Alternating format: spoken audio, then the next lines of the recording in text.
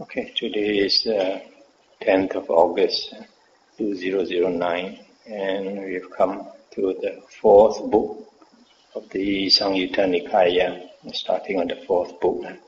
This fourth book is named after the first chapter, Salayatana-samyutta. So the book is called Salayatana-vaga, the book of the six sense bases. And this is another very important section concerning the six sense bases. And in this book, there are 10 samyuttas, 10 chapters. And the whole book is dominated by the first chapter, Salayatana-samyutta, which takes up half of the book. In the Pali text of the Pali Text Society, this book 4 has 403 pages. And the first chapter takes up 208 pages, about half of it.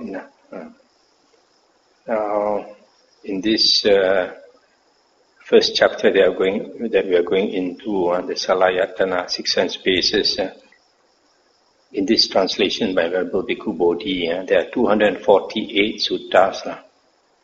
I'll read you some of the important notes that Venerable Bhikkhu Bodhi has written here. He says, on first consideration, it would seem that the six internal and six external sense bases should be understood simply as the six sense faculties and their objects, with the term ayatana, base, having the sense of origin or source. Though many suttas lend support to this supposition, the Theravada exegetical tradition, beginning already from the Abhidhamma period, understands the six pairs of bases as a complete scheme of classification capable of accommodating all the factors of existence mentioned in the Nikayas. So, the Theravada commentarial tradition has diverted a bit from the original suttas, and they have a slightly different interpretation. The other note to read for you is, it says, the main pragmatic concern with the six sense bases is the eradication of clinging. For like the aggregates, the sense bases serve as the soil where clinging takes root and thrives, because clinging or attachment originates from ignorance and craving, and because ignorance sustains clinging by weaving its web of the triple delusion, permanence, happiness, and self. We find in the Salayatana-samyutta almost all the familiar templates used in the Kanda-samyutta. Often, in fact, these templates are here applied twice to generate parallel suttas for the internal and external sense bases. Thus, to dispel ignorance and generate true knowledge, we repeatedly hear the same melodies in a slightly different key, reminding us that the sense bases and their derivatives are impermanent, suffering, and non-self, that we must discern the gratification, danger, and escape in regard to the sense bases, that we should abandon desire and lust for the sense bases. Several suttas in this chapter identify the six sense bases with the world, because the world loka is whatever disintegrates, lojati, and because in the Noble One's discipline, the world is understood as that in the world by which one is a perceiver and conceiver of the world. In one sutta, the question is raised why the world is said to be empty, sunya, and the answer given is because the six bases are empty of a self, or of what belongs to self. No parallels to these discourses are found in the Kanda-samyutta. This samyutta also describes the six internal sense bases as old karma, which could not be said so plainly about the aggregates, for they comprise both karmically active and resultant phases of experience. We further find here that greater stress is placed on conceiving, jnana, the distorted cognitions influenced by craving, conceit, and views, with several discourses devoted to the methods of contemplation for uprooting all conceivings. The entire Samyutta ends with a masterly discourse in which the Buddha urges the monks to uproot conceivings in all its guises. The Khanda Samyutta consistently treats the aggregates as the objective referent of identity view, Sakkaya Ditthi, the views that seek to give substance to the idea of a self. When the Putujana or worldling fashions a view about his or her identity, he or she always does so in relation to the five aggregates. We do not find any parallel text expressing identity view in terms of the sense basis. This difference in emphasis is understandable when we realize that the scheme of the aggregates spans a wider spectrum of categories than the sense bases themselves, and therefore offers the worldling more variety to choose from when attempting to give substance to the notion of myself. This, it must be stressed, indicates a difference in emphasis, not a fundamental doctrinal difference, for the sense basis can be grasped upon with the notions, this is mine, this I am, this is myself, just as tenaciously as the aggregates can. Thus we even find a series of 3 suttas which state that contemplating the sense basis as impermanent, suffering, and non-self leads respectively to the abandoning of wrong view, identity view, and view of self. However, as a general rule, the sense bases are not taken up for a thematic exposition of identity view in the way the five aggregates are, which is certainly significant. We see too that the entire Ditthi Samyutta on the diversity of views places all views to a misapprehension of the aggregates, not of the sense basis. In relation to the sense basis, the interest in views recedes into the background, and a new theme takes center stage, the need to control and master the senses. It is the sense faculties that give us access to the agreeable and disagreeable phenomena of the world. And it is our spontaneous, impulsive responses to these phenomena that sow the seeds of much suffering. Within the untrained mind, lust, hatred, and delusion, the 3 roots of evil, are always lying latent, and with delusion obscuring the true nature of things, agreeable objects are bound to provoke lust and greed, disagreeable objects hatred and aversion. These spontaneous reactions flood the mind and bid for our consent. If we are not careful, we may rush ahead in pursuit of immediate gratification, oblivious to the fact that the fruit of sensual enjoyment is misery. To inculcate sense restraint, the Salayatana-samyutta makes constant use of 2 formulas.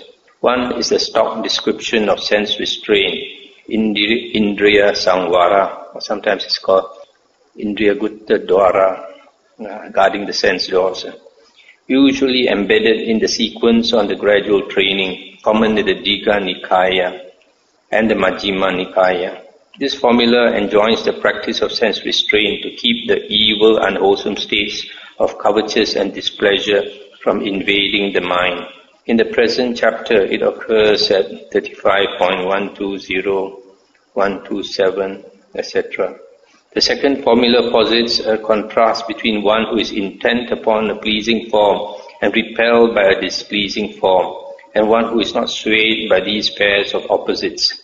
The latter has set up mindfulness of the body, dwells with a measureless mind, and understands the liberation by mind, liberation by wisdom, where the evil states of lust and aversion cease without remainder. The doctrine of dependent origination reveals that craving is the propelling cause of suffering, and craving springs up with feeling as its proximate cause. Feeling occurs in the 6 sense bases as pleasant, painful, and neutral feeling, and through our unwholesome responses to these feelings, we nourish the craving that holds us in bondage. To gain full deliverance from suffering, craving must be contained and eradicated, and thus the restraint of the senses becomes an integral part of the discipline aimed at the removal of craving. Craving and other defilements arise and flourish because the mind seizes upon the signs, nimitta, and features, anubhyanjana, of sensory objects, and uses them as raw material for creating imaginative constructs to which it clings as a basis for security. This process, called mental proliferation, papancha, is effectively synonymous with conceiving, manjana. These constructs, created under the influence of the defilements, serve in turn as springboards for still stronger and more tenacious defilements, thus sustaining a vicious cycle. To break this cycle, what is needed as a preliminary step is to restrain the senses, which involves stopping at the bare sensum without plastering it over with layers of meaning whose origins are purely subjective. This aspect of sense restraint receives special emphasis in the last two vagas of the Salayatana-samyutta, which stand out by reason of their startling imagery and extended similes. Here the six sense faculties are spoken of as an ocean, the sense objects as their current, and the faring along the spiritual path as a voyage in which we are exposed to dangers that we can only surmount by sense restraint. Again, agreeable sense objects are like baited hooks cast out by Mara. One who swallows them comes under Mara's control. One who resists them escapes unharmed. It is better, we are told, to have our sense faculties lacerated by sharp instruments, hot and glowing, than to become infatuated with attractive sense objects, for such infatuation can lead to rebirth in the lower realms. Our existential condition is depicted by the parable of a man pursued by 4 vipers, 5 murderous enemies, and an assassin. His only means to safety, a handmade raft. A monk in training should draw his senses inward as a tortoise draws its limbs into its shell. For Mara is like a hungry jackal trying to get a grip on him. The 6 senses are like 6 animals, each drawn to their natural habitat, which must be tied by the rope of sense restraint and bound to the strong pose of body-directed mindfulness. The Samyutta ends with a parable about the magical bonds of the Asura king Vepachiti and sounds a decisive call to eliminate all modes of conceiving rooted in craving and wrong views. So these are interesting notes Venerable Bhikkhu Bodhi has written. Now we start on the suttas themselves. We start with the first Sutta 35.1. On one occasion, the Blessed One was dwelling at Savatthi in Jeta's Grove, Anathapindika's park. There the Blessed One addressed the monks thus, "Monks, Venerable Sir," those monks replied. The Blessed One said this, "Monks, the I is impermanent. What is impermanent is suffering. What is suffering is non-self. What is non-self should be seen as it really is with correct wisdom thus. This is not mine, this I am not, this is not myself. The ear is impermanent. The nose, tongue, body, mind are impermanent. What is impermanent is suffering. What is suffering is non-self. What is non-self should be seen as it really is with correct wisdom thus. This is not mine, this I am not, this is not myself." Seeing thus, monks, the learned noble disciple experiences revulsion towards the eye, revulsion towards the ear, revulsion towards the nose, revulsion towards the tongue, revulsion towards the body, revulsion towards the mind. Experiencing revulsion, he becomes dispassionate. Through dispassion, his mind is liberated. When it is liberated, there comes the knowledge it's liberated. He understands, destroyed his birth, the holy life has been lived. What had to be done has been done. There is no more for this state of being. So this is one of the standard ways in which the Buddha teaches the Dhamma, that what is impermanent gives rise to suffering, and what is impermanent, ever-changing, and a cause for suffering should not be taken as the self, and what is not self should be seen with correct wisdom. This is not mine, this I am not, this is not myself. And then seeing clearly, learned disciple experiences revulsion for what is impermanent, and then from revulsion it becomes dispassionate and becomes liberated. The next sutta is 35.23. At Savatthi, That's page 1140. Monks, I will teach you the all. Listen to that. And what monks is the all? The eye and forms, ear and sounds, nose and odors, tongue and taste, body and tactile objects or touch, mind and mental phenomena or thoughts. This is called the all. If any one monk should speak thus, having rejected this all, I shall make known another all, that would be a mere empty boast on his part. If he were questioned, he would not be able to reply, and further he would meet with vexation. For what reason? Because monks, that would not be within his domain. That's the end of the sutta. So the Buddha says, the all is the eye and forms, ear and nose, tongue and odors. Nose and odors, tongue and taste, body and tactile objects, mind and mental phenomena. The six senses. The six senses comprise the six sense organs, and then the objects, the external objects like forms, sounds, smells, taste, touch, and thoughts. Now, consider each sense base. If you have the eye and the forms, this is the condition for the eye consciousness to arise. And then the meeting of the three is contact. It's contact. So when there is contact, then feeling arises, and followed by perception, thinking, volition, etc. Now, because the eye and the forms give rise to eye consciousness, and similarly for the other sense bases, the ear gives rise to ear consciousness, and nose to nose consciousness, tongue to tongue consciousness, etc. So the whole world is within the consciousness. Without consciousness, there is no world. So because the whole universe is to be found in consciousness, that's why the Buddha says that these sense bases is the all of the whole world is to be found in the six sense bases. That's why there's one sutta where the Buddha says the world is within this body and this mind. The origin of the world is also within this body. The end of the world is also within this body, and the path going to the end of the world is also within this body. So we don't have to look far. We just have to go into our body and mind, and all the answers are there. The next sutta is 35.28, Aditta Pariyaya Sutta. This is one of the famous suttas. That's on page 1143. It's one of the very famous suttas because in the early days when the Buddha was gathering disciples, he found 1,000 ascetics who were staying by the banks of the river, and they were external ascetics. So they prayed to fire, they worshipped the fire, and they kept long hair. They were matted hair ascetics, and their name were Jatilas. They were called Jatilas.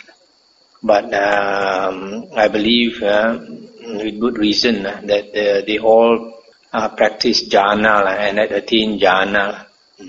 That's why the Buddha went to them. The Buddha generally, when he wants to gather disciples, he will look for those who had attained jhana. Because those who have attained jhana are very easy to teach. Even the first person the Buddha wanted to teach was his former teacher who taught him jhana. And it is clear from the Vinaya books why he selected his teacher first to teach was because he thought his teacher has attained jhana. It would be very easy for him to understand the Dhamma. So similarly, the Buddha came to these 1,000 Jatilas at the banks of the river, and because probably several of them had psychic power already, so it was not easy to convert, especially the leader. The leader thought that he was an arahant, probably because he had psychic power. So the Buddha stayed with them for several weeks, and during those several weeks, the Buddha showed indirectly psychic power to them to impress them. For example, at night, the Devas will come to see the Buddha. So when the Devas come to pay respect to the Buddha and talk to the Buddha, the whole place is lighted up.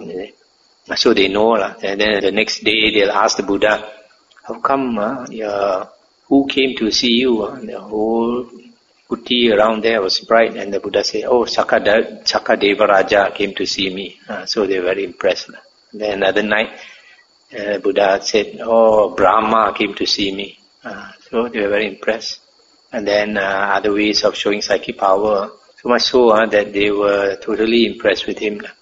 Then only the Buddha told off the leader, said, "Kassapa, you keep thinking you are an arahant, but you are not an arahant, and you are not practicing the right way to become an arahant." So he got a shock because all the time everybody respect him. Here the Buddha is challenging him. So he started thinking, then he realized the Buddha's cultivation is much higher than him. Then he shaved off his hair and became a disciple of the Buddha. And when the 999 other disciples saw, they also shaved off their hair and all became disciples of the Buddha.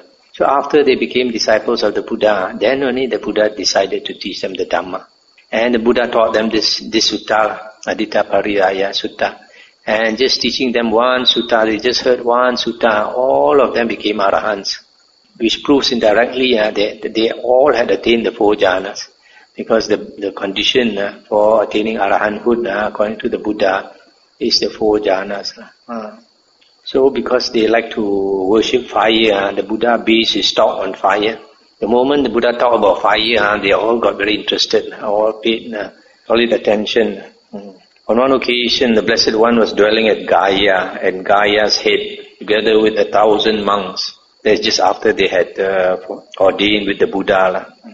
There the Blessed One addressed the monks thus, "Monks, all is burning. And what monks is the all that is burning? The I is burning.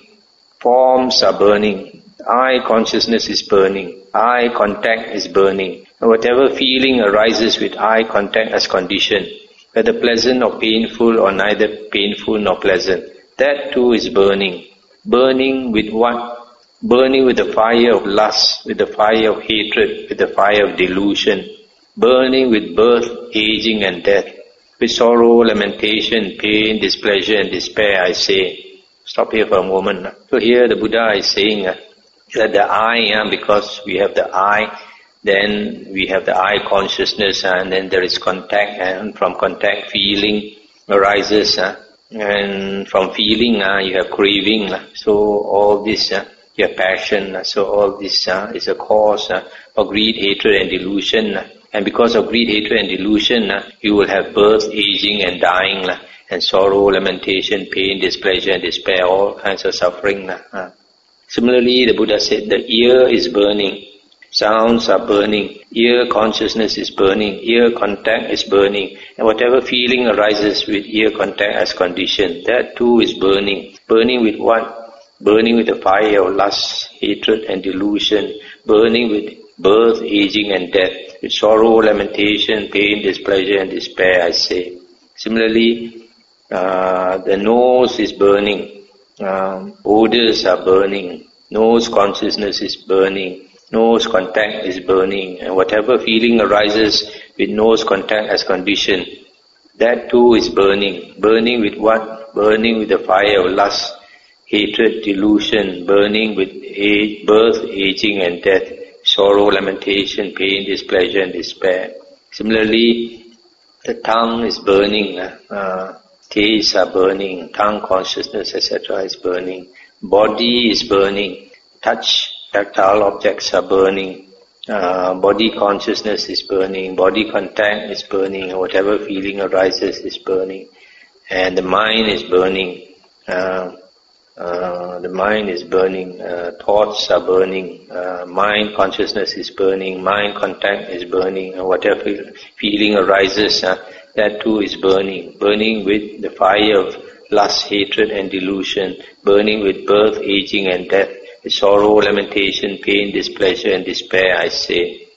Seeing thus, monk, the learned noble disciple experiences revulsion towards the I, towards forms, towards I consciousness, towards I contact, towards whatever feeling arises with I contact as condition.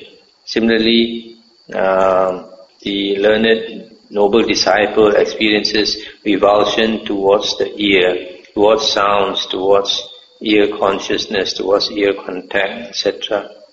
Similarly, experiences revulsion towards the nose, towards odors, towards nose consciousness, etc., towards tongue, towards taste, towards tongue consciousness, towards body, towards touch, towards body consciousness, etc., and similarly towards mind, towards thoughts, towards mind consciousness, etc.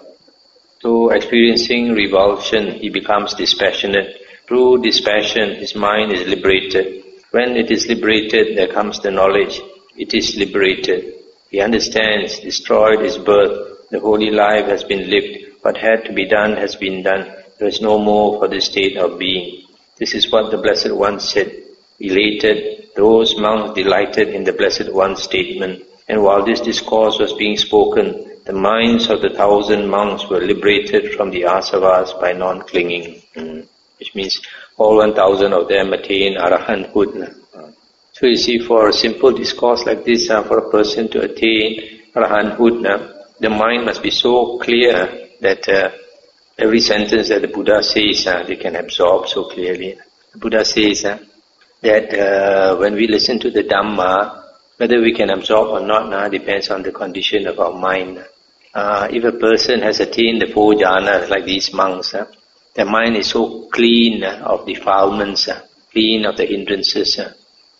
So it's just like the Buddha says, I gave a simile, if you want to dye a piece of cloth, if you have a white, clean piece of cloth, you soak it in the dye, when you take out, it absorbs all the color. Just like a clean mind absorbs all the Dhamma. But if you have a dirty piece of cloth, with colors already and it with oil, with stain, dirty and all that, you go and soak it in the dye and you take out, it cannot absorb. Cannot absorb any color. So that's for most people, our mind is dirty with all the defilements, with all the hindrances and all that. So that's why the importance of attaining focused mind, having samadhi, mind that is attained samadhi is rid of all the defilements, the hindrances. And the next sutta is 35.30. Monks, I will teach you the way that is appropriate for uprooting all conceivings. Listen to that and attend closely. I will speak. This conceivings, the word is mannyana. It is the distortional thought process, plus the notions that arise from it. For example, I am, I exist. What will I be in the next birth? What was I before? Who created me and all these things? So this is all so this mannyana, conceivings, is synonymous with proliferation of thoughts. Proliferation of thoughts generally is known by another name, papancha, but they are connected, similar. So the Buddha wants to teach how to uproot the conceivings. And what monks, why we want to uproot the conceivings? Because once we have views, only because we have the ego, because of the ego of the self, then we have views. And what monks is the way that is appropriate for uprooting all conceivings. Here monks, a monk does not conceive the I, does not conceive in the I, does not conceive from the I, does not conceive the I is mine. Similarly, he does not conceive forms, eye consciousness, eye contact, and whatever feeling that arises with eye contact as condition, he does not conceive that. Does not conceive in that, does not conceive from that, does not conceive that is mine. Let's stop here for a moment. This Dhamma teaching here is similar to the first sutta of the Majjhima Nikaya. And the Majjhima Nikaya contains 152 suttas. So a lot of people, when they start reading the Majjhima Nikaya, they start with this first sutta. It's like being punched so hard, you get knocked out. Because this sutta is so hard to understand, Most people read it, cannot make head or tail out of it. So So they become very discouraged.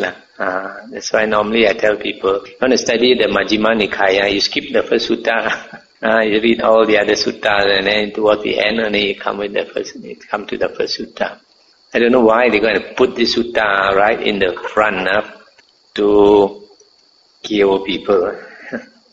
So this one for many years also I couldn't understand. Only recently I come to understand. So here it says, a monk does not conceive the I. That means he does not think about the I. There's no proliferation of views about the I. And he does not conceive in the I. What does this mean? He does not conceive in the I. He does not conceive from the I. This is the difficult part. He does not conceive in the I. To me, it means he does not conceive an object in the I. And then he does not conceive from the I, means he does not conceive a subject apart from the I. Because once you start thinking about the I, whatever you start thinking about it, then you think it is an object. And then you are the subject apart from that object. So there's a duality. I and other. There is a self, there is others. So he does not conceive an object in the I. He does not conceive a subject. That means myself. Apart from the I. Does not conceive the I is mine. This I is the physical I. Mahathera. Similarly, he does not conceive forms. He does not conceive in object. An object in form. He does not conceive a subject apart from form. He does not conceive the form is mine. Similarly, he does not conceive I consciousness, does not conceive an object in I consciousness, does not conceive a subject from I consciousness, does not conceive I consciousness is mine. Similarly, for eye contact and feeling. And then for the other bases also the same. He does not conceive the ear, he does not conceive an object in the ear, does not conceive a subject apart from the ear, does not conceive the ear is mine, etc. Similarly, he does not conceive the nose, tongue, body and mind, and all the other things that come with it. He does not conceive that, does not conceive an object in that, does not conceive a subject apart from that, does not conceive that is mine. He does not conceive all, does not conceive in an object in all, does not conceive a subject apart from all, does not conceive all is mine. Since he does not conceive anything thus, he does not cling to anything in the world. Not clinging, he is not agitated.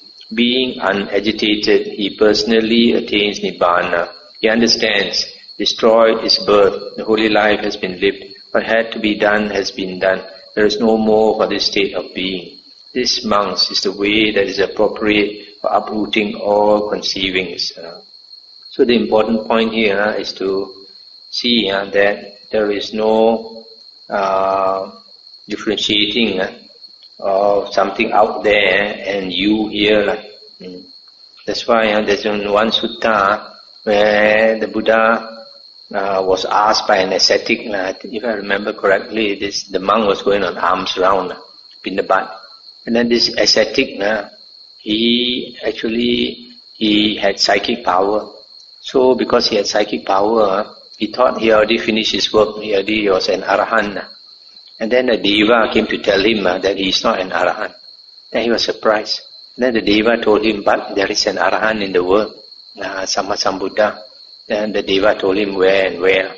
So he seems he traveled the whole night using his part psychic power.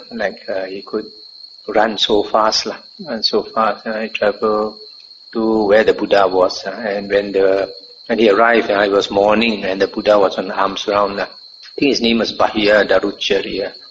So he asked the Buddha to teach him some Dhamma. The Buddha said, this is not the proper time, I'm on arms round. Second time he asked the Buddha. Again the Buddha said, this is not appropriate. Third time he asked the Buddha, he said, I don't know how much time I have left. I don't know how much time you have left. So, since life is so uncertain, please teach me some Dhamma. I don't need you to teach me a lot of Dhamma, just concise Dhamma. Then the Buddha gave him very brief instructions. The Buddha said, Bahya, always remember, in the seeing, there is just the seeing. Sometimes they translate as, in the seen, there is just the seen. In the hearing, there is just the hearing. In the smelling, there is just the smelling. In the tasting, there is just the tasting. Similarly, for the touch and thinking. What the Buddha is trying to say, when this consciousness arises, this just consciousness arising. But usually, when, for example, when we see something, we think we see an object out there, and I am doing the seeing, right? I am doing the seeing. So you have a self and you have others. Similarly, with hearing, when there's hearing, you hear a sound, you think I hear the sound, and the sound is out there. So this creates the self, this creates others. But the Buddha is trying to say, when consciousness arises, consciousness makes up the whole world. And what you see, what you perceive as the self and others are all inside consciousness. There's nothing else. So in the seeing, there's just the seeing. In the hearing, there's just the hearing. Don't start conceiving. Don't start thinking. There is a self, there's others out there, and all these things. Everything is like a dream, just within our dream consciousness. So just giving these brief instructions, because this Bahya, his mind was so clear, having attained the 4 jhanas, he understood, and I think he attained arahanthood. Then he begged the Buddha to accept him as a disciple, and the Buddha accepted him as a disciple. The Buddha asked him to go and look for rope and alms bowl to become a monk in the Buddha's teaching, Buddha's religion. You got to have a proper robe and alms bowl. So he went to look for alms bowl, and then when he was looking for alms bowl, a cow gored him to death. This happens quite often because cows, if they have the baby with them, the calf, they see a monk, they don't like this color. It's like a tiger color. So when any monk wearing this robe goes near the calf, he will attack. I also had the experience. A few of us monks going arms round the paddy field. We didn't notice that the cow was tied there with the calf nearby. So when we went near, suddenly he got up and chased us. We all scattered in all different directions. So this happens. So this sutta is quite a deep sutta, not easy to understand. This type of sutta, if you read by yourself, in the first time you read, you can't make head or tail of it.